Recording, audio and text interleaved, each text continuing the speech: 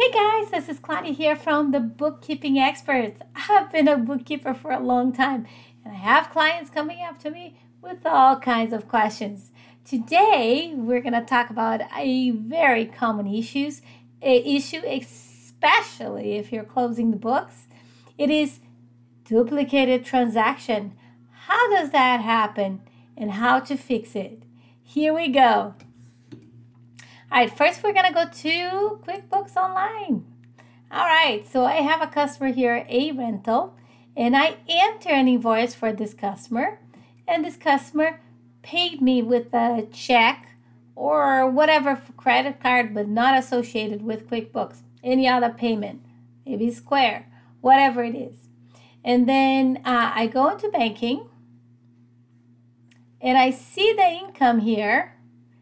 And I see the invoice, but I don't match to the invoice. I just categorize it as sales. Okay, now keep in mind with QuickBooks Online, there is a workflow.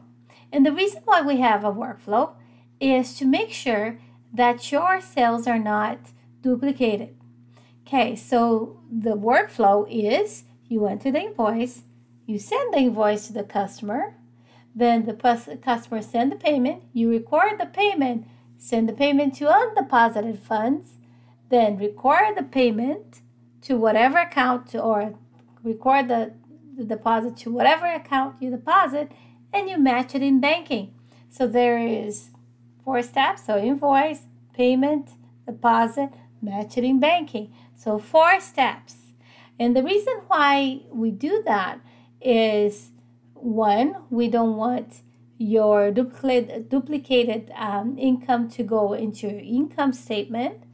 2, we want to make sure that all bills, all accounts payable are accounted for. So if you enter an invoice or you enter a payment, you want to make sure that this process is followed all the way through, so you can make sure that there is no embezzlement or there is no overstatement of income or understatement of income in your income statements. So very important to follow that process. Okay, here we go. So let's suppose sometimes there may be a difference in the deposit, and I may not even see it here. But in this case, let's just kind of ignore. A lot of people actually just end up categorizing, and we definitely don't want to match it to an invoice. It has to be a deposit. Always match it to a deposit.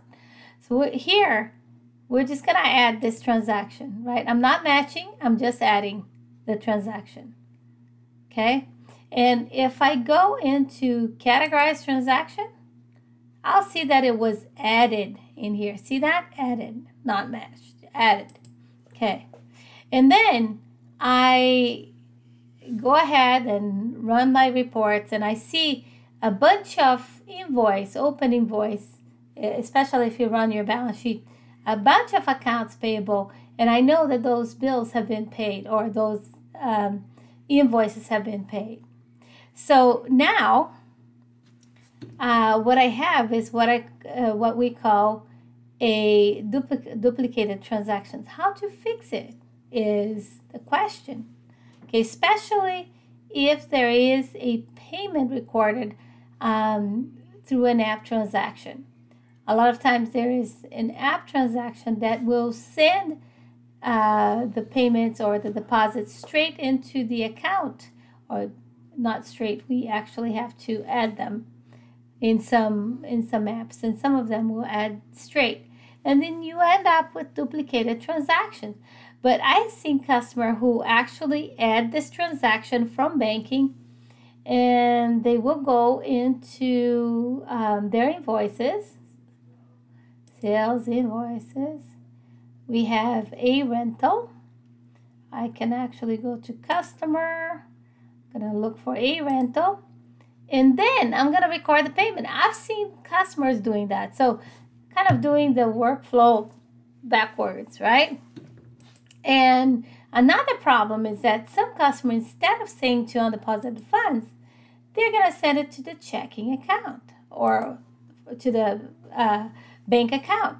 Okay, so we reported the $200, and on the 4th, keep in mind I already added that transaction. So I'm now recording a payment and recording that payment straight into checking. See what happens. So we're going to save and close. Okay. All right, so the payment is recorded here as closed. Everything looks fine, but is it fine? No. All right, so we end up going into the chart of accounts, and I'm going into the checking account to see what happened. We're going to click on View Register. When you click on View Register, you're going to see all the transactions recorded on that account. Either automatic transaction coming from banking or manually entered, such as a payment to the invoice going straight to the account. So I'm going to click on View Register, and we're going to take a look at that 4th, and I want you to pay attention to this detail here. See that on the April 4th, I see the transaction for $200. See that? $200. And it has like the 3 little green rectangles. That means that this transaction was imported from banking and accepted from banking. And then you have that $200, which is the payment that I recorded straight into the bank account, and there's no green rectangle or C for cleared. It means that I manually entered this transaction, and as you can see, the date is the same and it's been duplicated. So how to fix it? All right, so the way to fix the duplicate transaction, you'd click on the transaction that was cleared by the bank. Okay, you're gonna click on Edit. All right, because it was cleared from the bank, you're gonna see the blue little icon or blue little one online banking match on the top right hand side. If you click on it, it's gonna open the match that the transaction that we accepted from banking. We want to click on Unmatch. Okay, after unmatching, we want to make sure that we delete this transaction, because this is the transaction that I accepted in banking. First, you need to unmatch it though, because you want to make sure that this transaction is going to be sent back into banking. Okay, now I want you to go into banking. So on the left hand side, banking. And what I did is bring back that transaction. Look at this, that I had just cancel or delete it. So instead of categorize, I brought it back to for review so we can make the correction.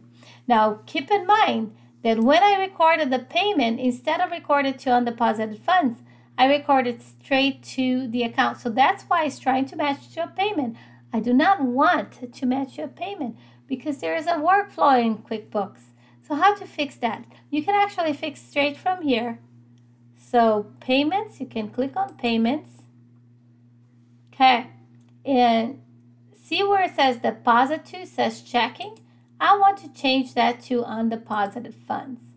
Now, I bet that a lot of people will ask, why do you want to do that? Okay, if you don't reconcile the account, it is so important for you to do that, because that is the only way for you to verify that if you recorded a payment on your account, it has been cleared and matched in banking. So basically, we are making sure that all your payments are being accounted for.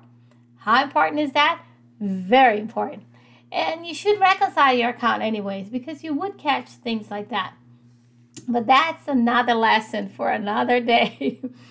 Okay, so we're going to save and close here. I sent it to undeposited funds. So what does that mean? That means that I received the payment, but I have not recorded where I deposited the money to. So the undeposited funds it's a clearance account. So it's going to be money in, money out, money in, money out. At the end of the day, undeposited funds should have a zero balance. Zero balance. Or sometimes, at the end of the month, maybe there is a few things that has not cleared. So it means that you recorded the payment, but you haven't deposited in the bank yet. That is possible. But at the end of each transaction, when it clears the bank, it zero out the undeposited funds. Okay, so once I recorded the payment to the right place, you want to click on the plus near on the left-hand side. Click on bank deposit. And hey, here it is, a rental. Okay, now we're gonna record the payment. I make sure that the account is correct. This one is a simple account, only has one. Oh, it has savings too. But basically, just that one account there, pretty simple. I check the date. This is very important. Gotta make sure you check the date of the deposit. It has to match with whatever happened in banking. And you want to make sure that the payment also match. It could be before the deposit, but never after, because if you have the payment for a date that is after the deposit is recorded, that means that you deposit the money before you receive it. It creates an error in QuickBooks. It's just a way to say, hey, what's going on here?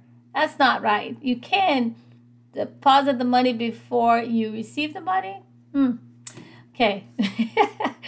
All right. So we got everything taken care of here. We checked the account, bank account, the date, the transaction, and we're just going to go ahead and save and close. And now I can see that it's matching to a deposit. So remember, guys, you always want to match it to a deposit. And there it is. Okay, click on match. All right. So now, by the way, we're going to go back to the bank register.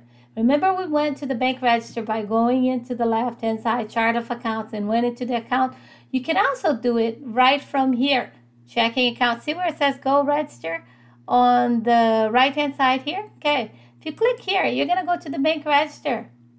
It means, like I said, bank register means all transactions that has been cleared through the bank and also that you have recorded manually.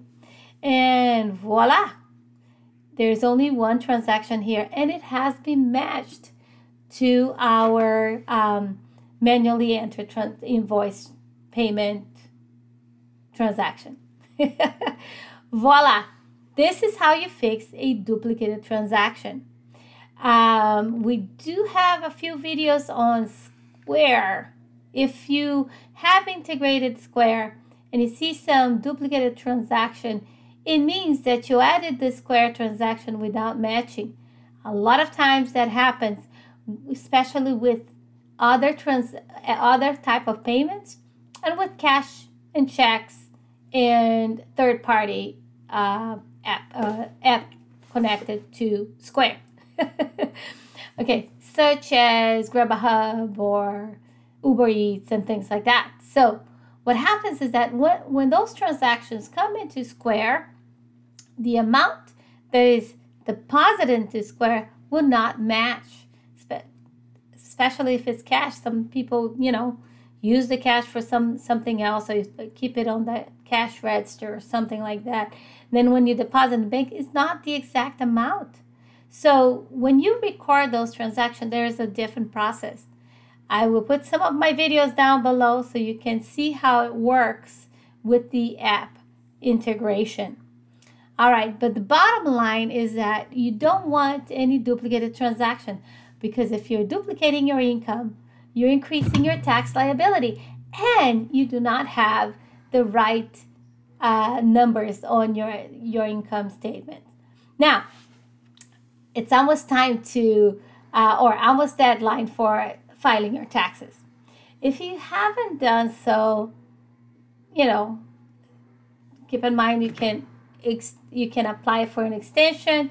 But the reason why you want to keep your books accurate is not just because you need to file your taxes.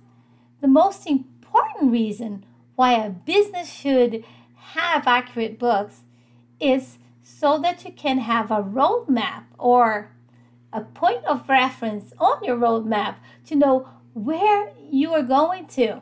Keep in mind that in order to be successful in whatever you do, you want to know, you want to have a roadmap, you want to know where you want to go.